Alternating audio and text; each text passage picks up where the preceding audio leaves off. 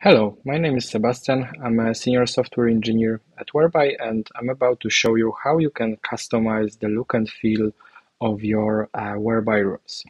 So what I have prepared is a simple page with a Whereby meeting inside of it, and also I have a tab with the configuration section and the appearance tab in the Whereby administration panel. As you can see, there are different branding options here. Basically, we can tweak the interface, the room background, the waiting room background, and we can also customize the logo. So first, let's try to change the primary action color. So as you can see on the right side, we have a preview. So yeah, we have changed this primary button to a darker one. Let's choose the room background.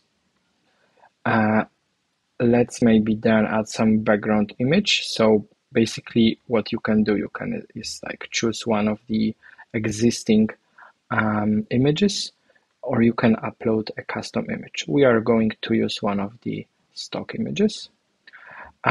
We can also customize the waiting room background. You can either use exactly the same settings as for the room background, or you can choose different. Let's choose some different color and no background image this time. And let's upload some custom logo. Now I'm going to save the settings and let's go to the waiting room and let's see. Let's refresh the page. Okay, and as you can see, the background image has changed and the primary button action has also changed.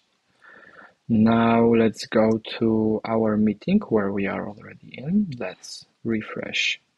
Okay, and as you can see, we have the custom background with the image that we have chosen, and also a custom logo.